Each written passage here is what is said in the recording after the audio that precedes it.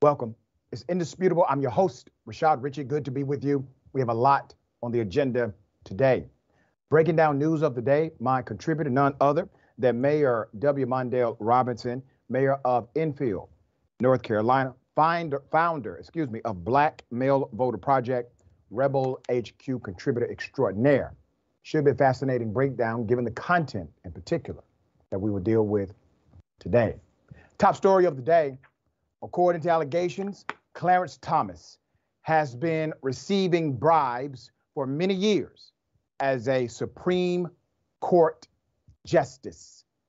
The plot thickens even more.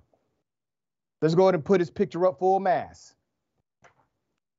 The only picture of Clarence Thomas smiling, obviously after he just finished a trip with his very rich billionaire Republican friend. A new ProPublica investigation details how Supreme Court Justice Clarence Thomas has now accepted hundreds of thousands of dollars. I actually think it goes into the millions based on my calculation, but they're saying hundreds of thousands of dollars from billionaire GOP donor, from a good friend of his, according to him, over 20 years. He has not disclosed any of it, which is a violation of the anti-corruption laws passed after Watergate. Now, he has an excuse for this. That excuse came today. I will give you his excuse or his reasoning.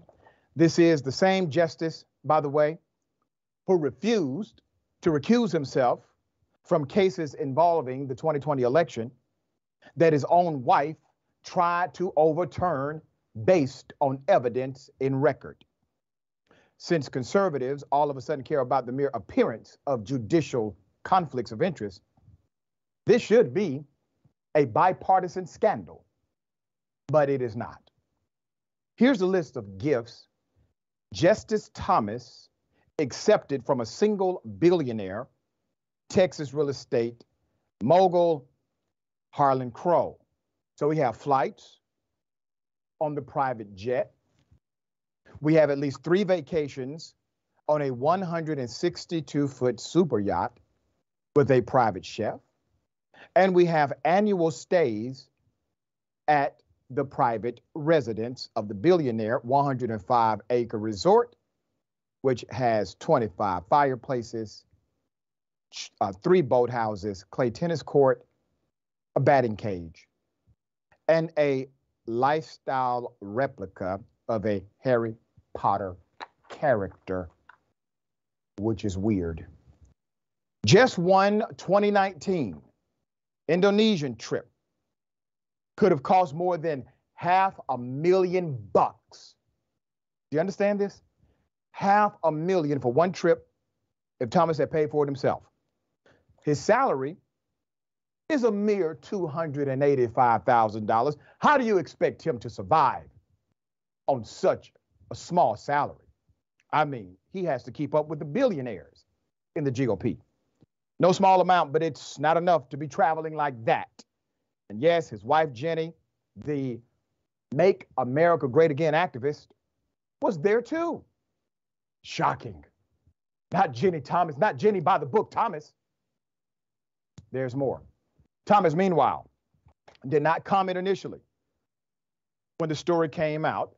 I do have his comment now, but he's previously tried to appear like an everyman. So in a recent interview for a documentary about his life, this was so laughable, which, by the way, the billionaire funded, at least partially. The justice said, and I quote, "I prefer the RV parks. I prefer the Walmart parking lots to the beaches and things like that. There's something normal to me about it. I come from regular stock and I prefer that. I prefer being around that, the Walmart parking lots and the RV. This is big. My favorite meat is hot dog energy. It definitely feels reassuring that the same justice calling for the court to overturn the right to birth control and marriage equality is being wined and dined by some of the wealthiest conservatives alive. Now, I want you to understand the context here. He does a documentary. This documentary is paid for by his friend. And in the documentary, he represents a character dynamic about himself that's contrary to the record.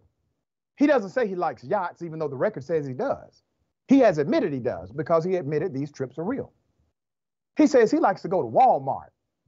He likes RVs because, he comes from normal stock. Let me tell you something. Anybody who talks like that about themselves does not come from the place they are trying to make you believe they come from. Who in the hell talks like that about themselves? All right, so Senator Dick Durbin, Democrat, the chairman of the Judiciary Committee, said Thursday that the committee would take action on this information. This behavior is simply inconsistent with the ethical standards the American people expect of any public servant, let alone a justice on the U.S. Supreme Court. But guess what? Every court in America has an oversight dynamic or oversight committee. In Georgia, it's called the Judicial Qualifying Commission, or the JQC. It is different in different places. This goes from traffic judges all the way to your Supreme Court judges per state, except for the United States Supreme Court.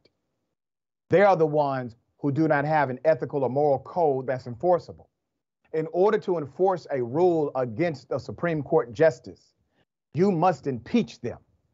That is it. That's your remedy. Now, could his colleagues move to somehow censor him? Sure. It's just paper. It's not much they will actually do beyond that, even though constitutionally I think they have the power to do so, but they do not have the heart. There's more. Finally, when considering what steps should be taken to further investigate these trips, it might be helpful to imagine if today's news was not about Justice Thomas and Harlan Crow, but about, let's say, Justice Sotomayor and a major Democratic donor. My guess is that House Republicans would spring into action so quickly they forget about Hunter Biden's crack pipe, and everything else.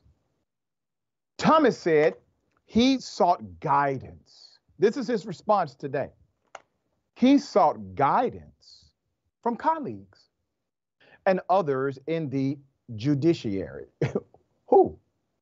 Drop some names, sir. We need to know who's part of this conspiracy.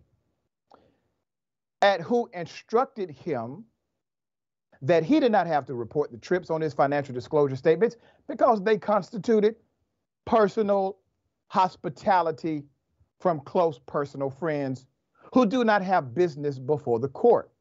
Thomas said the Judicial Conference recently changed its guidance on financial disclosures and that it is his, and I quote, intent to follow this guidance in the future.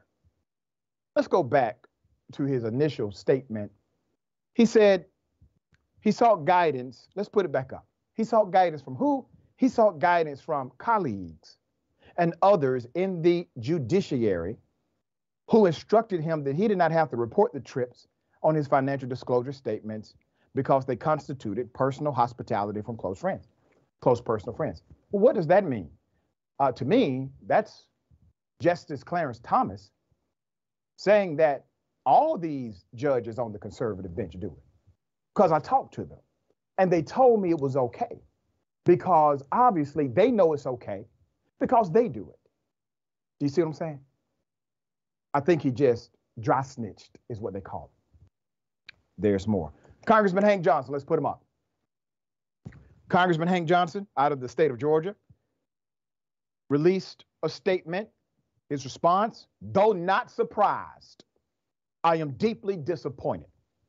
I am angered by the revelations of this report that Justice Thomas has been brazenly corrupted and compromised by Republican dark money mega donor Harlan Crow.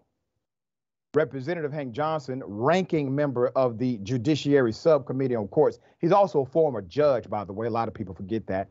Over the past 20 years, as Justice Thomas has sanctimoniously paraded as a pristine and principled man, He was being wined and dined with private jet and yacht travel, while also being lavished with accommodations, meals, expensive gifts, including a $19,000 Bible. A $19,000 Bible. So here's the thing. AOC hit it right on the head when she said he needs to be impeached. Period. Does. He may not be the only one, but definitely as it relates to information available publicly. I mean, damn. He is the front runner for sure. But here's the other side of it.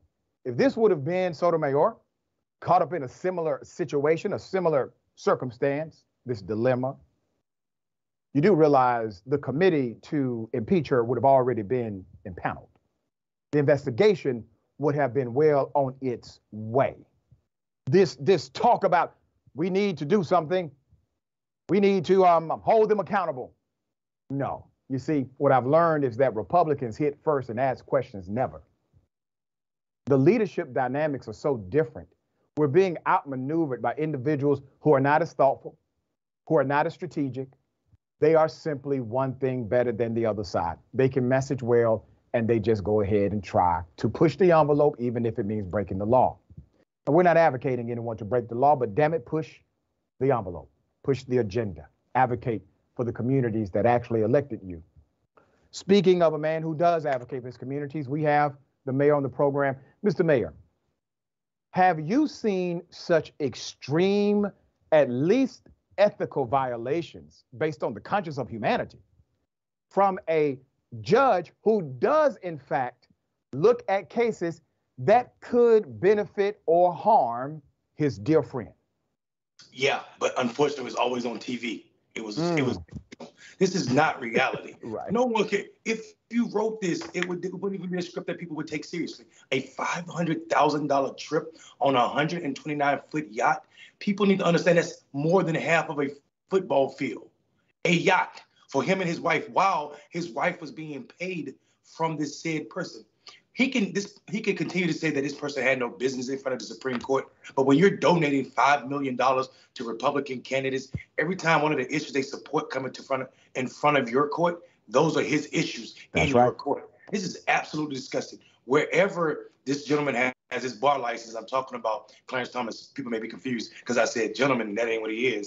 But that's what I'm talking about. Wherever his bar license is, that needs to be on the investigations immediately, because this is not ethical by anybody's standards. And I think the fact that these nine people can live in this space where no one can hold them to any ethical standards is absolutely scary to me. Yep. And we're gonna watch Republicans as they already started. If you watch how Fox covered this news, they didn't say mega donor. They tried to downplay it and say, oh, he had a few gifts from a donor. But we're talking about a $19,000 Bible. Now, I'm not saying the words in there aren't priceless, but $19,000 for the Bible itself sounds like you're cutting off Jesus' word for me. I think what we're seeing is the unraveling of the Republican Party, and also, to some extent, America's democracy, because we have Democrats not afraid or too afraid to fight against this type of stuff too far. You have Democrats talking about Trump shouldn't have been charged because they're afraid that we're going to look weak on crime, while this person we know committed crimes. But if it was a black person, just in this case, if it was a black person, it'll be something completely different. I'm super scared where we're headed with this situation. Very well said. And the irony of the Barr investigation, which I agree, there should at least be an investigatory dynamic connected to his bar license. But the Supreme Court, based on constitutional standard, allows you to sit on the Supreme Court without a bar license.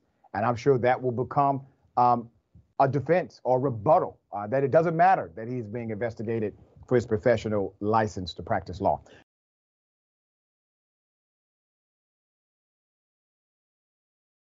All right, here we go.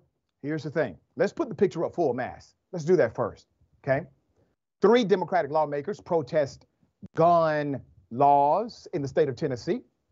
2 Democratic lawmakers get expelled, lose their job, they're gone. Which ones do you think out of the 3 you're seeing got expelled from the Tennessee House. You guessed it right.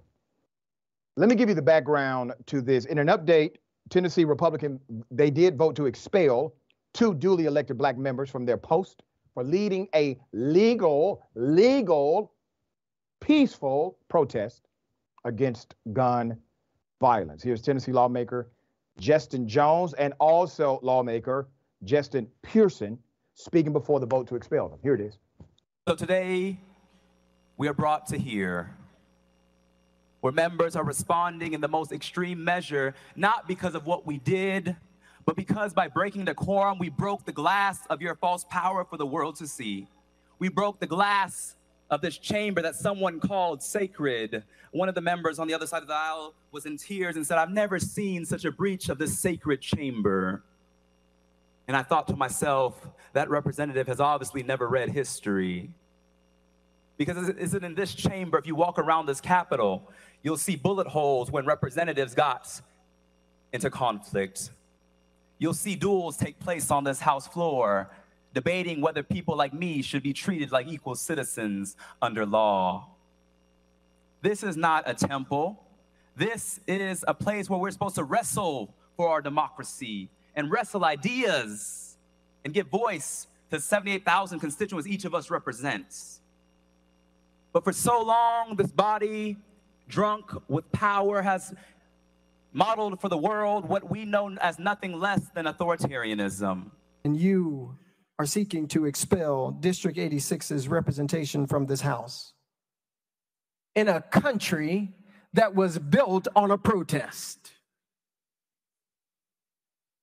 In a country that was built on a protest. You who celebrate July 4th, 1776, pop fireworks and eat hot dogs.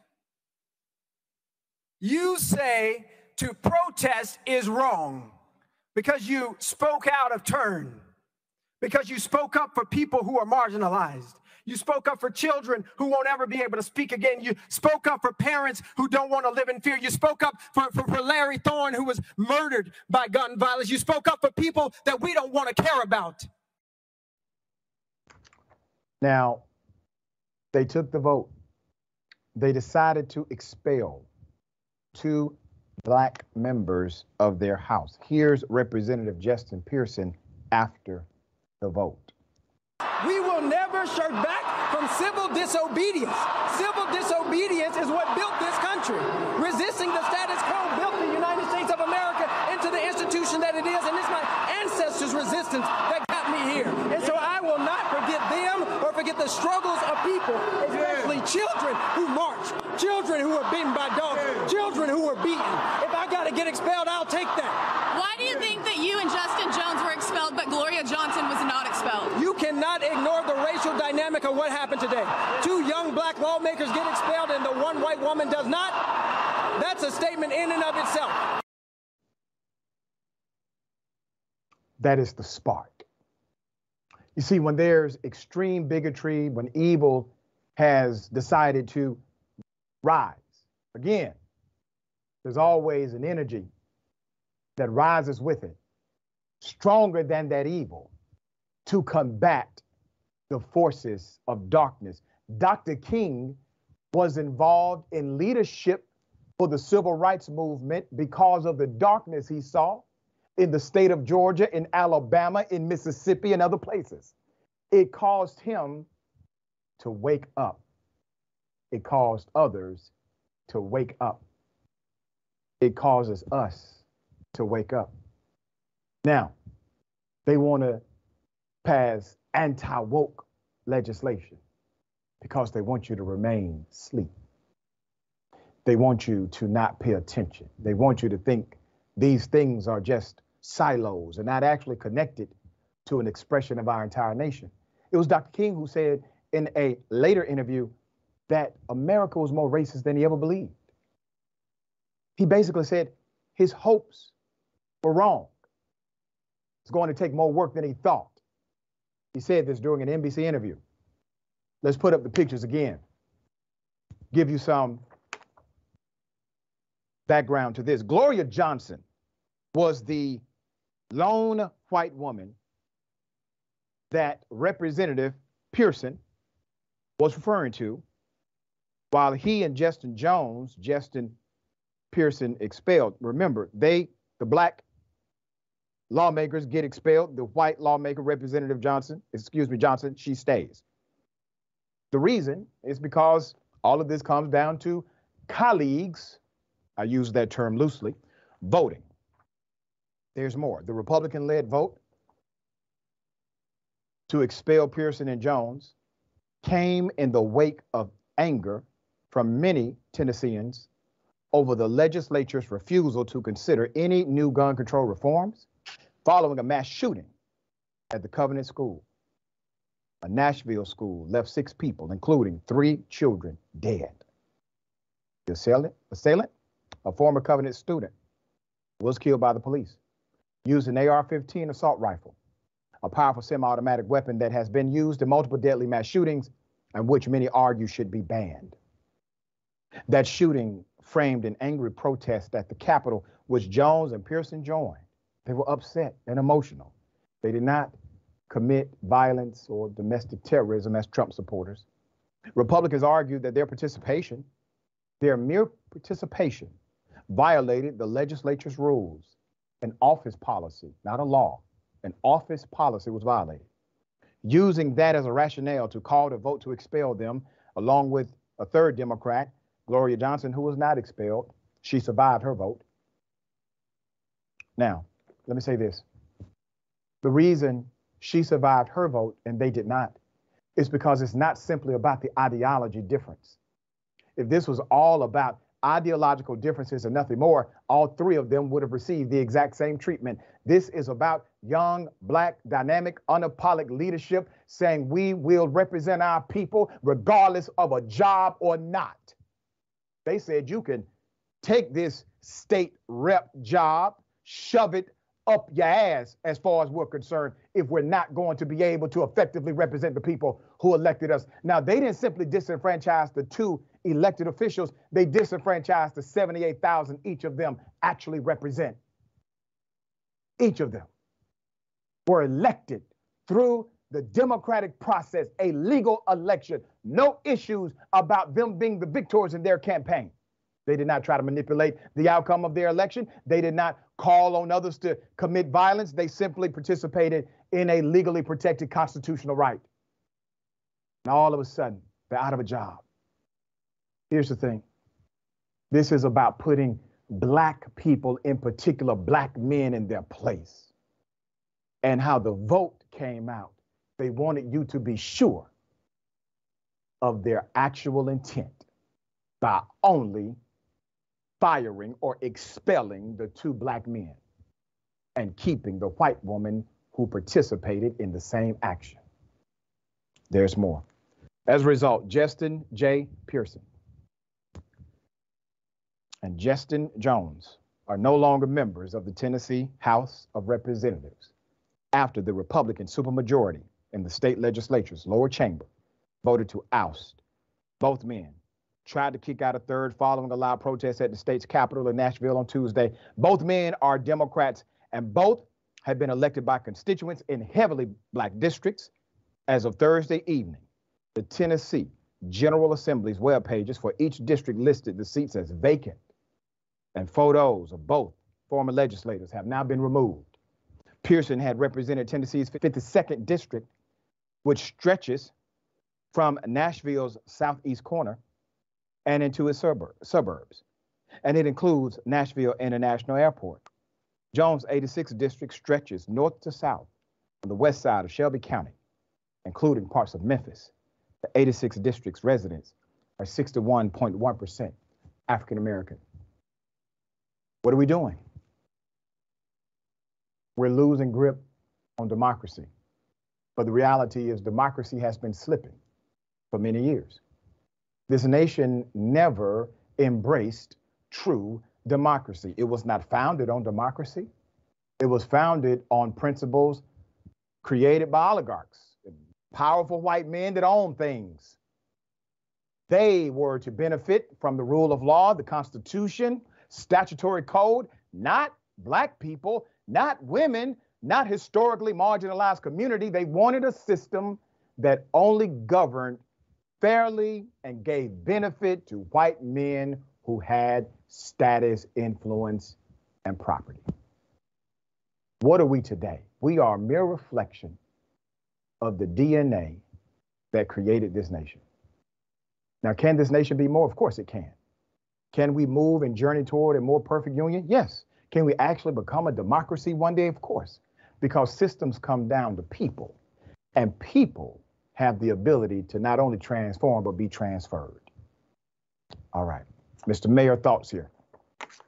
I think this is a tragic situation. What we see, though, is in a state where a couple months ago, actually last month, these Republicans didn't have the same energy of trying to expel one of their colleagues who was calling for black bodies to be lynched again. That's right. Making it a law, codified this as a form of execution, and smiled about it with a sick smirk on his face when presenting right after a black legislator spoke. This is disgusting nature where we're reminded that to be black in America is to have no law that a white man is obligated to respect. This is why these two brothers got expelled and this white woman didn't. She was rebelling against white people, and white people are allowed to yell against white people. But black people have to have the audacity to stand up is to be uppity, and to be uppity is to be deadly to the system, the status quo.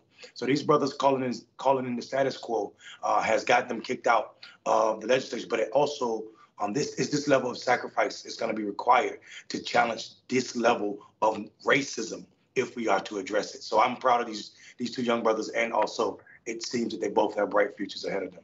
Very well said. You're looking at the blueprint, and you know this, Mr. Mayor. They're giving you the blueprint. They're telling you you cannot work with everybody. And sometimes you have to suspend your willingness to be diplomatic and simply say out loud what needs to be said. And that's exactly what these men did. We will follow this and continue to bring you the developments as they come.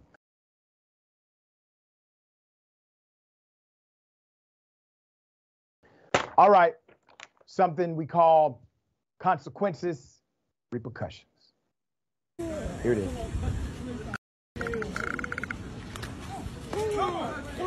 You're not hitting me, bro. Come on, bro. Get out right now. Go. Girl, what is he trying to hit out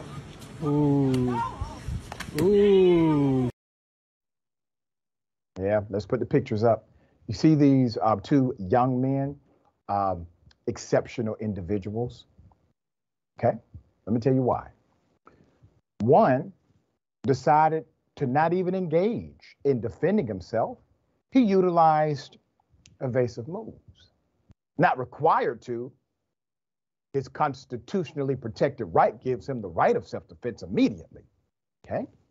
But he decided to try to be a pacifist. Good young man there. The second young man, seeing an attack on another person, his colleague, their lifeguards, he gets involved because he's a good young man too. And when he gets involved trying to de-escalate, the violent thug that you see with the bald spot in the back of his head, he decides to take his anger on the individual attempted to de-escalate, take his anger out on him, and proceeds to hit him twice before he is then struck one time to stop the attack, and that is it. You do know if police officers acted in such a way, we would have very little complaint. You have one person literally trying to get away. You have another person trying to de-escalate, and all he does is use reasonable force to stop the aggression of the attacker.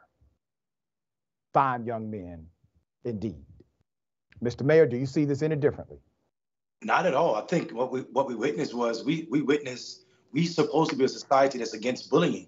We watched this man try to bully these teenagers, probably working on spring break or on their summer break. Watch this man bully them, and then, like you said, he attacked the second young man twice. And the response is exactly what he deserved. I think when you react that way, I am not a pacifist. I don't want people to think that I'm advocating for violence, but I'm going to meet you the way you show up to me. And I think that young man, the second young man, had an obligation as a lifeguard to protect his other lifeguard. I mean, you have this gentleman backing up while this other person is going forward, and I see him getting closer and closer to the edge of the pool, and I'm like, is he gonna fall in and hit his head trying to run from this this man attacking him, this thug attacking him? So I appreciate what I just witnessed, and like I think what you said is spot on. If we had police officers with this much self-restraint and control, we have a lot more Black people living. That's right. Let's put the pictures up one more time. I want to make a recommendation to the company that employs you gentlemen. I would like to see one of you named Employee of the Month for this month, and the other one named Employee of the Month for next month. All right. Hopefully my word carries some weight with your boss. All right, we got more on the other side. It's indisputable. Stick and stay.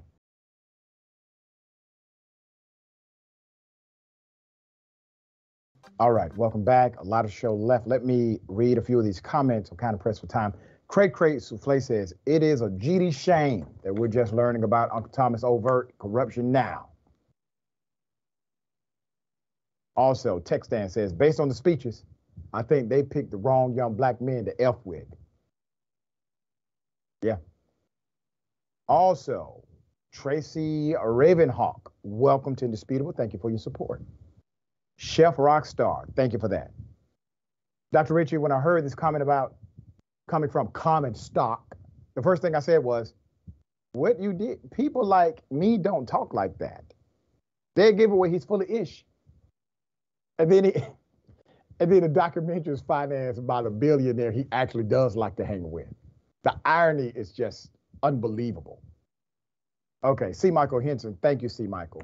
Correction, that dude got hit twice. Once by the lifeguard, next by the concrete. That's right. Correction. He was hit 2 times. Okay. Got something for you. Ladies and gentlemen, I wish a Karen would. You want to call the police on them for having a barbecue on a Sunday. I feel free! Back off! I'm going to tell them there's an African-American man threatening my life. Me, you're dead. Keep your distance. What did you do? Keep your distance. What did you Listen, call him? I'm telling you, What did you social call him? distance. I'm calling What you did a. I'm calling you a. Use N-word? No, I use you. You use my son? That's my speech. You're not son than me. You're not my mother. Get out of here. Get out of here and go get your bagels. Shame on you. Get out of here. We're going to drop a bomb in Hiroshima. Go ahead. We're going to annihilate Japan and you too. I'm not even Japanese, you idiot. Racist. You want to get Let's go. Fight, let's go. Okay, go ahead. Take this. Go ahead. You stop. Take that kid away. Don't talk like that. Stop. Don't You're bother disgusting. me. Just I'm go. here. I'm so sorry. That's awful. Seriously, dude. My name is Mike. You're so hateful. Stay away from that. You got to love the anti-Karen who comes at the end and says, hey, that's enough. Keep it moving. Now, did he hop out on the anti-Karen like that? No. Did he challenge the anti-Karen to a physical fight? No. Did he say anything that was bigoted to the white male anti-Karen? No. Proving his cowardly behavior for full display. That's unfortunate. No one obviously should have to go through hearing racism, picking up bagels. I am glad this was recorded because it gives an opportunity for reflection. It gives an opportunity for correction.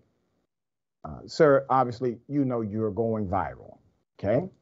Maybe this is an opportunity for you to check your overt racism in a way that keeps it on the inside. Now, the real damage is whatever you do for a living. I don't know what you do for a living. You are a manager, supervisor, maybe a business owner. That becomes systemic racism. Your biases will permeate in your managerial position. This is why we want to make sure that anytime we cover these types of stories, when we don't have all of the information, that we ask if you could provide more, whoever watches this, feel free, contact us. All right, still trying to get more info on the person. Mr. Mayor, racism is real in America. Some people say, oh, not a racist country. But not only is it full of racism and bigotry is also full of sexism, because I believe part of his action toward this person was because she was a woman. What are your thoughts? I think the fact that we have Asian Americans standing up for Black Americans shows to the level of disrespect that the white America has risen to. We right now are watching white men scream, "You're not my mother," and that's the only reason you can't tell me not to use the N-word. Are you kidding me? Has nothing to do with the 400 plus years of racism and torture and trauma that you've explained and it's passed on to Black people. It has nothing to do with that. It's only the fact that your mother didn't say it to you that it's a negative thing. I also think the fact that white people are comfortable talking about the dropping of an atomic bomb on a civilian city by this country. The only time an atomic bomb was used was twice, and it was both by America. And it was on civilian populations. And the fact that you're willing to hearken that up, bring that trauma back up for an entire people to have to deal with is disgusting. Disgusting. Right. And I hope your viewers find out who this person is. And he needs to suffer some type of way that can teach him a lesson, because it's disgusting that you remind people that America chose high trauma when they dropped an atomic bomb on Hiroshima. Right. And people still are living with that. This is not ancient past. There are people that are living today that are suffering from the consequences of America's choice of using chemical bombs on a civilian city. Very well said. Very well said.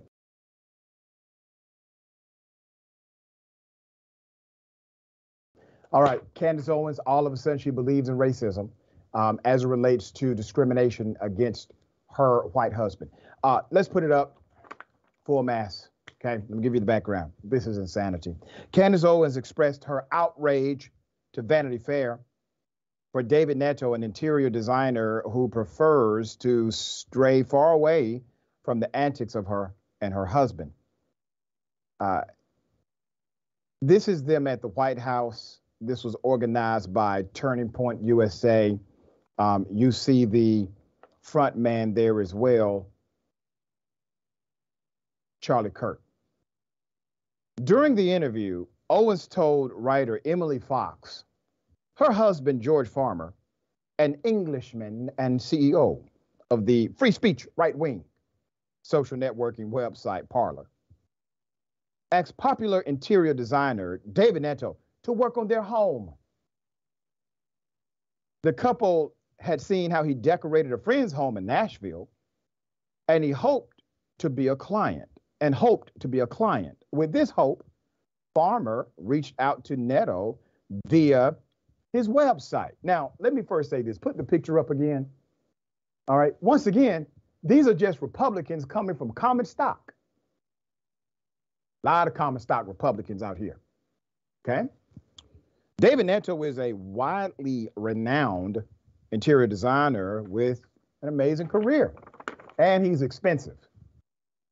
Neto has made a name for himself, from dropping out of Harvard to owning his own studio, writing a book, and working for the New York Times Style magazine. And he's expensive. Vanity Fair released info on the interaction between Farmer and Neto. All right, here it is. It doesn't always go so well. Earlier this year, Owens' husband reached out to the interior designer, David Neto, after the couple saw his work on their friends' homes in Nashville. Farmer filled out the contact form on the website. My husband wrote the most polite email because he's always polite, she says. He's very English, Owens told me. We didn't know if we could afford a design or anything. Neto responded, "Dear George, thank you for your inquiry. I'd rather get beat in the ass with a wooden plank than ever go near either of you. Kind regards, David." I must say, smashing courtesy from Mr. Neto as well. I mean, these are two very courteous individuals, Candace. I don't know what the complaint is. I mean, let's go back to it. Maybe I missed something. He said, kind regards, comma, David. In the beginning, he says, "Dear George, thank you for your inquiry." If I'm missing something, somebody got to tell me, because this is started courteous, it ended courteous. There's more. Candace tried to put race I got to laugh, not to cry. Candace put race in this. The woman who says racism doesn't exist. Okay? Her husband, her very English husband, gets a rejection via email from a white man. All of a sudden, racism alive and well in the United States of America. You can't make this up. She says, and I quote, if a white conservative male had written that email to an outspoken black liberal, he would have lost everything. They would have just said it was like Jim Crow. Well, here's the thing, Candace. We do have emails like that from racist white people toward black folk who have done nothing to offend them. However, in this scenario, the reason why Mr. Neto wants absolutely nothing to do with you or your husband has to do with your support of terrorists, not skin color. The irony of this whole thing. So the artist contested Owens' defamatory remarks, claiming it has nothing to do with race or Jim Crow. He said, and I quote, it's a terrorism, a morality thing, before explaining, after January 6th, the joke's over.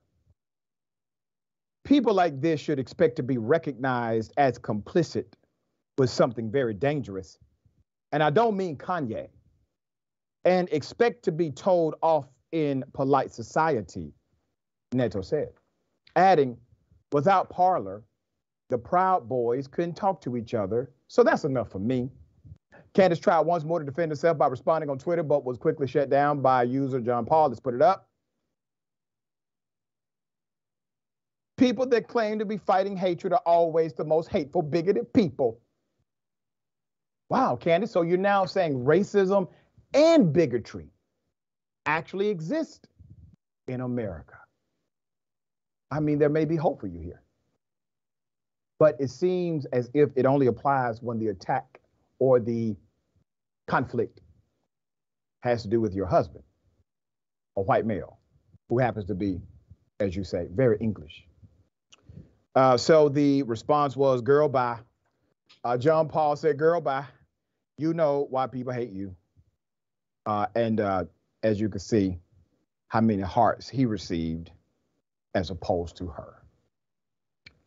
All right, sir, I got to say this, Mr. Mayor. I have seen a lot of things in my career. This damn near takes the cake. You literally have a person who says racism doesn't exist against black people in America. Then she cries racism when her husband receives a no from a white male. Her husband happens to be white too. This has to, at some point, lead you to the conclusion that I've come to already, dear brother. We are actually in the twilight zone. All right, yeah, thoughts? We're somewhere close to the twilight zone. It's called the grift zone. Candace Owens is the biggest grift next to Donald Trump. And let me explain to you. Let me give you. She is willing to evoke Jim Crow era treatment of black people for her white husband from the UK, the country that actually created slave trade. It's unbelievable to me that she thinks slavery and racism doesn't exist over there. And also, Doc, you and I both went to law school. She screwed that hypo all the way up. She changed one of the characters from white to black. And I'm lost in her story. How is it the same situation? It don't work that way. And furthermore, here's the biggest grift that most people never talk about. Candace Owens herself sued white students in New Jersey for racism against her when she was in high school and won the case and kept the bread that came along with it. So she knows racism exists. She's been a benefactor of black people who stood up to the system against racist white people in Connecticut when she was in high school, but she won't tell her white friends over there at the Republican Party that she's a grifter. Very well said. And the NAACP helped her in that lawsuit, ironically, the same group she bashes today. We got more on the other side. It's indisputable. Stick and stay.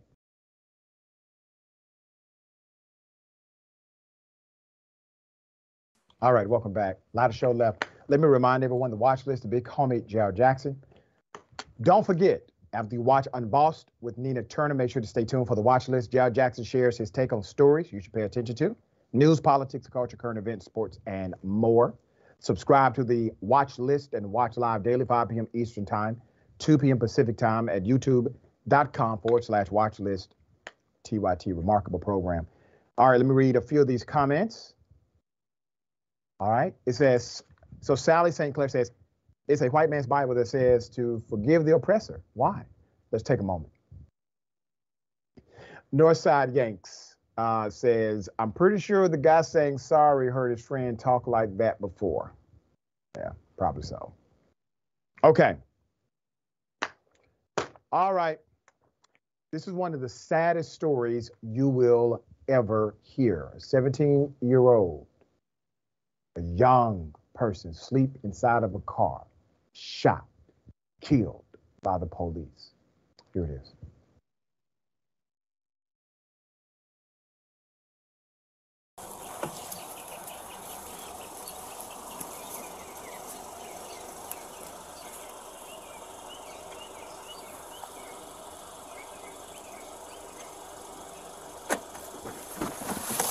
Police! Don't move! Don't move! Don't move! Don't move! Don't move! Don't move! Stop! Get up! Get out! Get on me! Stop! Stop, man! Just let me out! Let me out! Stop! Stop or I'll shoot! Stop!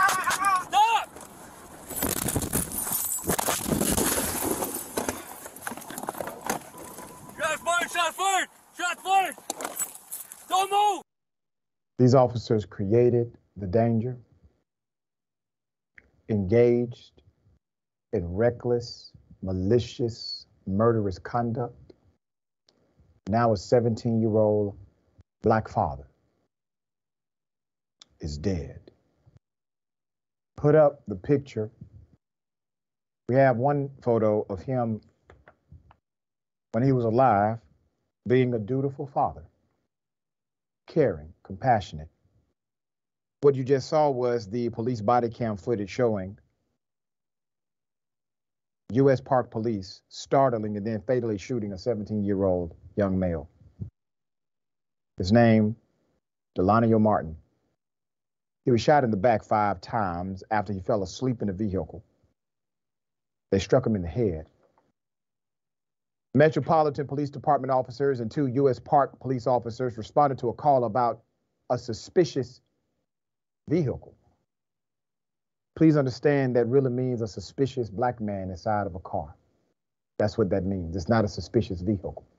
It's a suspicious black male. So they get a call about a suspicious black male who's doing nothing. This was on March 18th. The authorities arrived.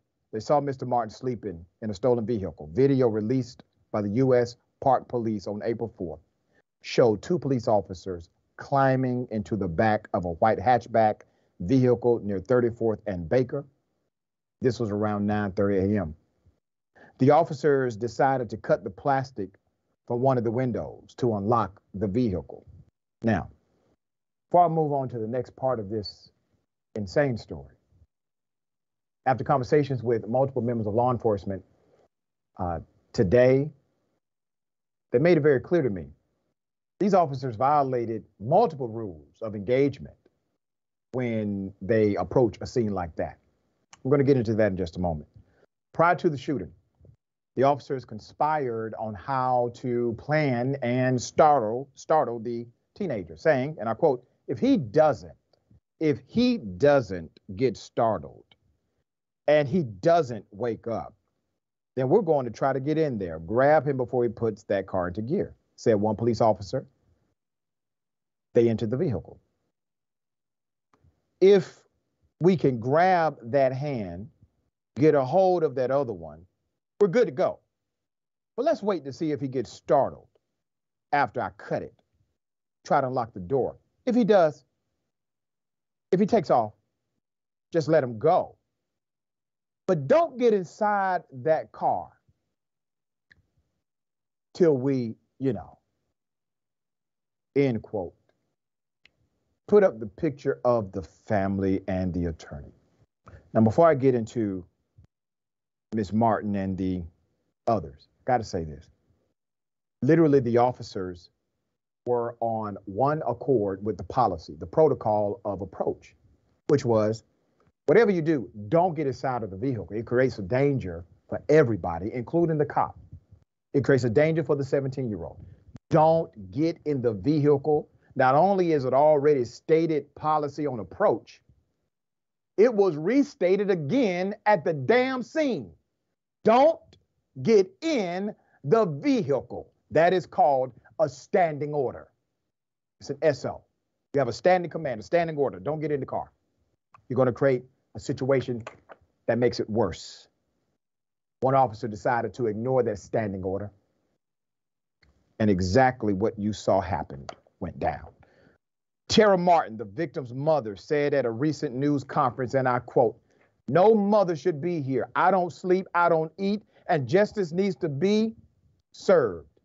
My son should still be here." The video explains everything that they did. How can you justify this? And for anyone who will push back and say, well, obviously, he was committing a crime. You don't know that. You don't know that. Let me tell you why you don't know that. Because he will never get the opportunity of due process in a court of law to prove that he's guilty. He's already innocent based on law. Innocent unless proven guilty. So they killed an innocent 17-year-old father. And let's go down the rabbit hole just a bit. You see, I did some things as a juvenile that got me in trouble. I was a foster kid. I was a gangbanger. I got involved in street elements that caused me to be labeled a juvenile delinquent. Just because I may have deserved to see a judge at times does not mean I should have seen a maker. This young man did not deserve to die.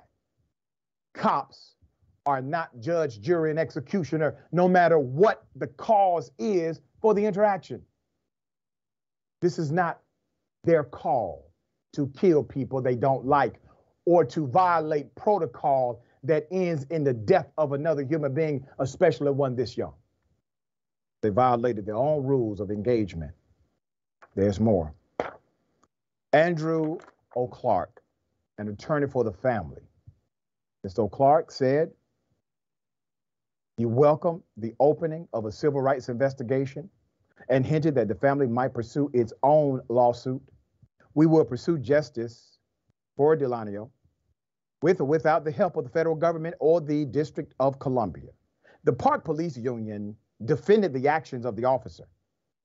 Union Chairman Kenneth Spencer said that the shooting of Martin was justified. There was a lawful reason for him to be in the car.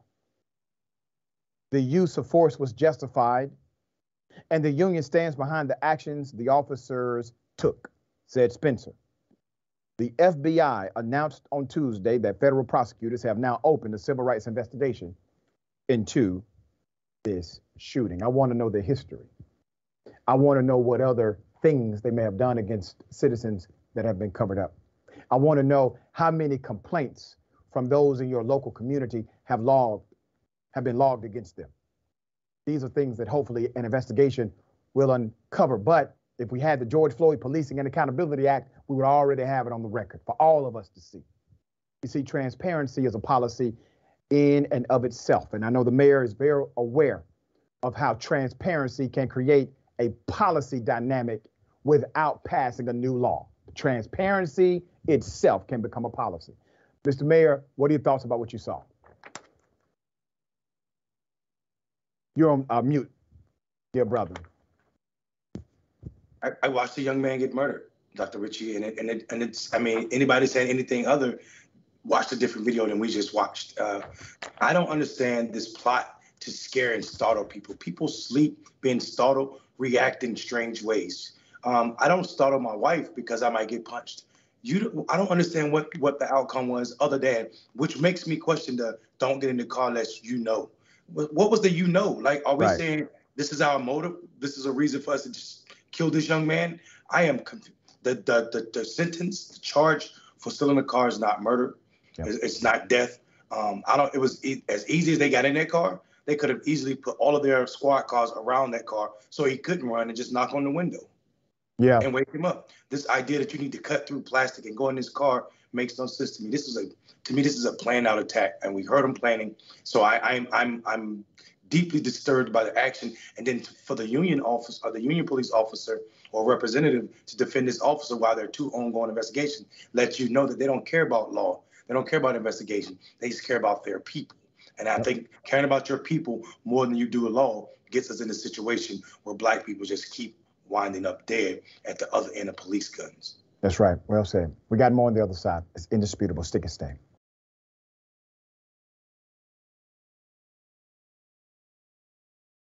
All right, welcome back. I got a question for everybody. What in the red state hell? You can take a gun, shoot somebody in the face. It's not hard. Sometimes it might even be fun if they're a godless commie. Now what they're trying to do is sneak the COVID vaccine in your salads. I hate math. Somebody say amen.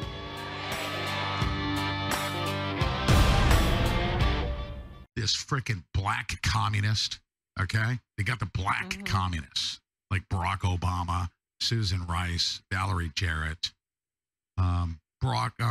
Eric Holder. You got these black communists that they want reparations in the billions of dollars. They want to run their freaking communist Hugo Chavez, Fidel Castro-styled communism, you know, with Jay-Z, Mr. Do What Thou Wilt. These black satanic communists have taken over the bureaucracy. And they're getting back at the man, aren't they? The white man. Yeah, the white man. Taking down the white man. Sir, you're so racist that when you merely say the word black, we actually know what you mean. Okay. Let me correct you for the record, Mr. Racist Man. Jay-Z is a capitalist, not a communist, evidenced by his recent contract with the NFL. Also, President Barack Obama opposes reparations for black people. Not in support of it. The other one's not really on record, except for Eric Holder to a lesser degree. So you're just incorrect. But see, you can do that and still have a show because the people that listen to you and watch you, they don't give a damn about the truth. And you know that. You're like a mini-me, Tucker Carlson. You will spew lies contrary to proof and facts, knowing that your people are gullible enough to eat it up. So here we go. All black people are bad, according to him. And then there's this other conservative commentator who compares Trump to Jesus himself. Here it is. Something that really kind of inspired me before I did this show was hearing what Ryan said in the episode that he did today. Right before this, he said, I would take a bullet for President Trump. And when he said that, at first I was a little taken aback. I was like, all right, Ryan, that's a little much. But then I thought about it for a split second, and then I realized, no, it's not. You know why? Because President Trump would take a bullet for me. President Trump is taking a bullet for me.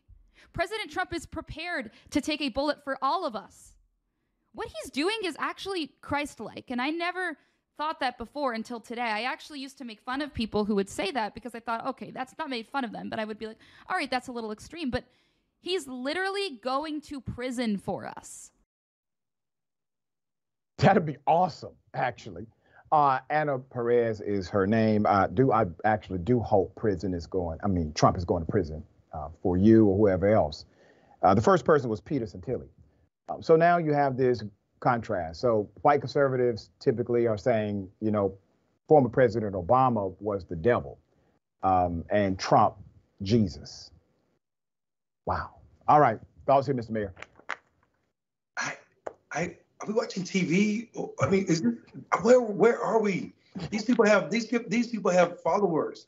That means there's a swath of American population that believes this ridiculousness. Yeah. There's a definition for communism. There's a definition for capitalism. There's a definition for satanic. Yeah. And what he's really saying is black equals all of that. That's black equals all of that. Because if you believe that Trump is going to jail for you or going to take a bullet for you, you have not seen any of reality for the past 40 plus years. That's Trump right. ain't taking a bullet for nobody. Right. The man won't take a bullet for his own children. So let's be very clear about who he is. All right. Dear brother, always a pleasure, Mr. Mayor, having you on the program. Tell people how they can follow you and check out your great work. Yeah, I'm over at Rubber HQ creating a lot of noise. Yes. Mondale Robinson on Twitter. Always good, dear brother. You're doing a great job, man. We appreciate your leadership and your connection to us and the world. Thank you, Brother Pete. We got more on the other side. The bullpen is next. Stick and stay.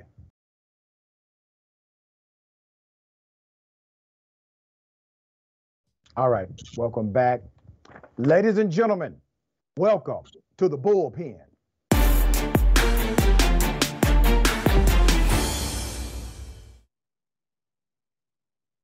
This is Wesley Phelps. He's 28 years old. He was on drugs. He had priors for burglary and assaulting a minor. He led police on a high-speed chase, crashed his car, and his girlfriend died. And Judge Sybil Reynolds gave him 3 years.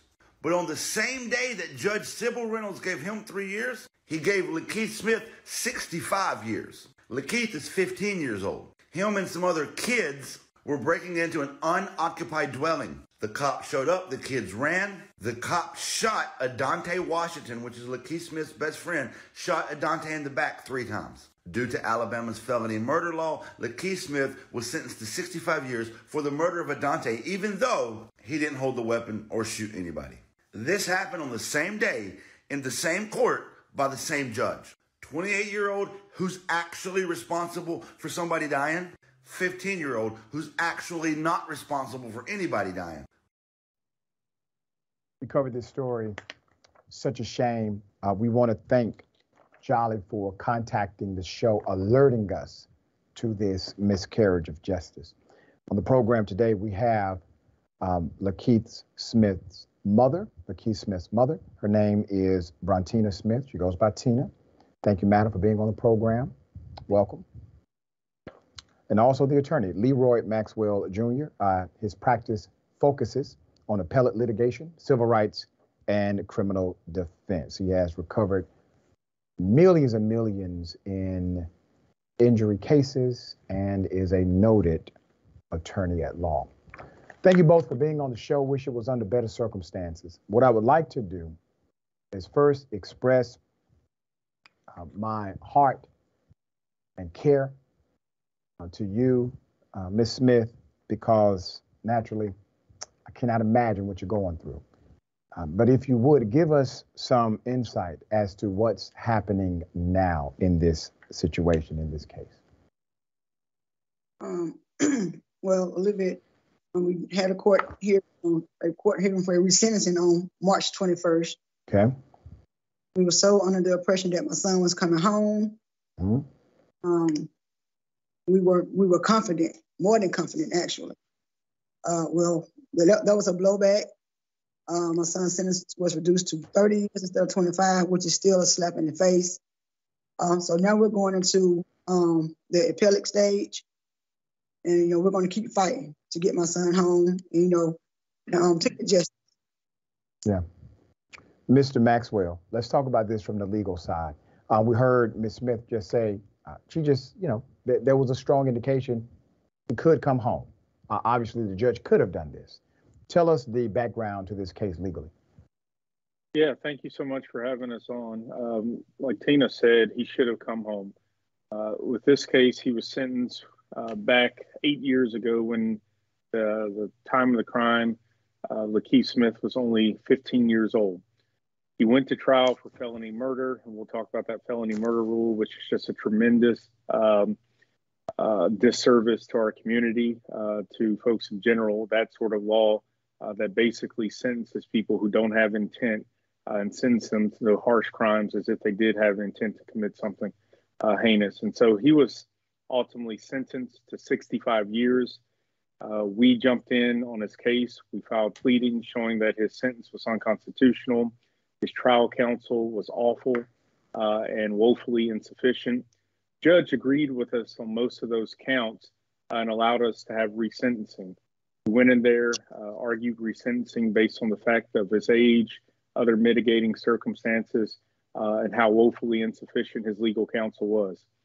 The judge in this case came back with a reduction in sentence down to 30 years, but we still believe that's a complete miscarriage of justice. Lakeith should be home. He didn't kill anyone. He didn't intend to kill anyone. It was a bad police shooting where the officer killed this young man, his best friend, kill shot in the back of the base of the neck, and they needed someone to take the blame. So they put their target towards Lakeith. He went to trial because he did not want to admit to killing his friend, which he did not do. And now he was faced with 65 years. We got it reduced down, but he still needs to be home. Let's talk about the dysfunction of the justice system, because I'm sure there was an opportunity for him to plead guilty to something at a lesser penalty. He refused. Let's talk about how this got to a 65-year sentence of a 15-year-old. I don't know the law like you do, so I'm still in law school myself. But we've studied cases where we've considered that unconstitutional for a long time, to sentence a 15-year-old to such time. Right, I agree, and I was there arguing with Brian Stevenson, the landmark case, and Miller v. Jackson, and where we argued that young folks should not be sentenced to these sort of harsh sentences, ultimately to die in prison. And so what this judge did here, what Sibley Reynolds did, he basically found a way around that by not giving them a life sentence, but he gave them a 65-year sentence, one that the life expectancy of a black man, that's a death sentence. He sentenced him with the intent to make sure that he never comes out of that prison again. And so it's cruel. Unfortunately, it's not unusual. And in law school that both components have to be met, the cruel and unusual. Yep. It's absolutely cruel, but in Alabama and states like ours, it's not unusual. So we have a hard time meeting that Eighth Amendment burden. Wow. Before I go back to the mother, Attorney Maxwell, let me ask you one more question. At this point, is there anything that can hold the judge accountable for the obvious difference between the sentencing of the white male and then the sentencing of the black male juvenile? Well, typically we know that this has gone on for centuries, for decade after decade, where there's been this complete disproportionate type of sentencing depending on skin color. And we've taken certain steps in legislation and other things to try to correct that. But we know that we can't correct the human side of it. We have a judge here who is inflicting that sort of white supremacist identity onto this case. As far as what it is that we could do, this judge sentenced him and basically got out and retired. He knew exactly what he was doing. He still might oversee a few other cases, and we want to make it known. And I know that us and other organizations, we're reviewing his cases right now. We saw what happened here, and we think there's a pattern. And if there is a pattern, there's probably a lot of our sons locked up and incarcerated for erroneous miscarriage of style sentences that should be home right now. And so we want to hold them accountable, and we want to make sure those who have been affected receive some sort of benefit. All right. We're going to go to a quick break. We'll be right back. We got more to come. It's indisputable. Stick and stay.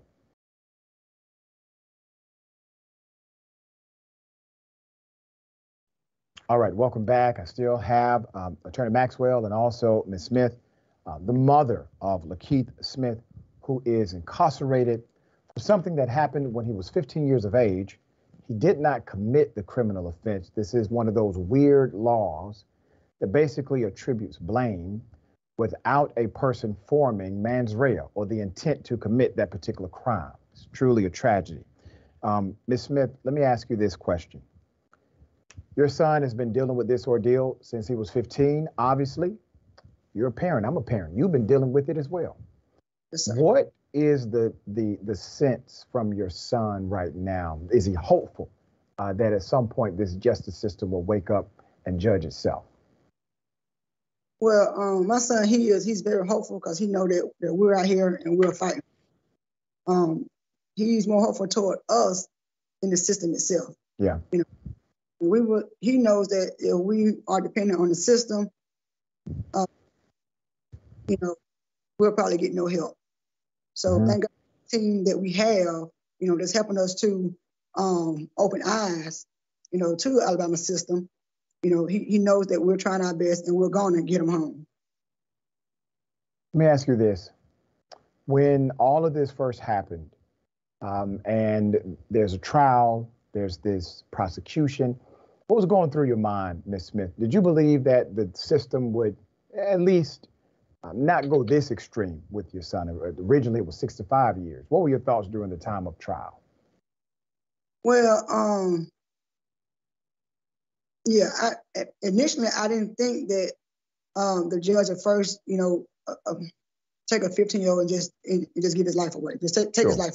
Right. I didn't, and I thought at first that the attorney that we had, that we hired, I thought that she was also on our team. She was going to fight, you know, for us to, you know, and let's be clear, to get some time, maybe the time for the burglary, you know, absolutely not the time for the death of Adante Washington.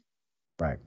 And so it came to be clear, you know, that the system was definitely not on our side after maybe like